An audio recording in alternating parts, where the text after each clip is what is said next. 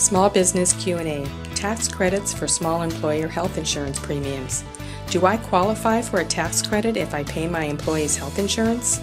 The tax law provides a refundable credit of up to 35% for small business employers who pay the health insurance premiums for their low to moderate income workers. To qualify for the credit, an employer can't have more than 25 full-time equivalent employees whose average wage is $50,000 or less. The 25 full-time equivalent employee limit is determined by taking into account both full-time and part-time employees for the year. Besides meeting the employee and wage limits, an employer has to contribute at least 50% of the premiums for their employees' health insurance coverage on a uniform basis to qualify for the credit.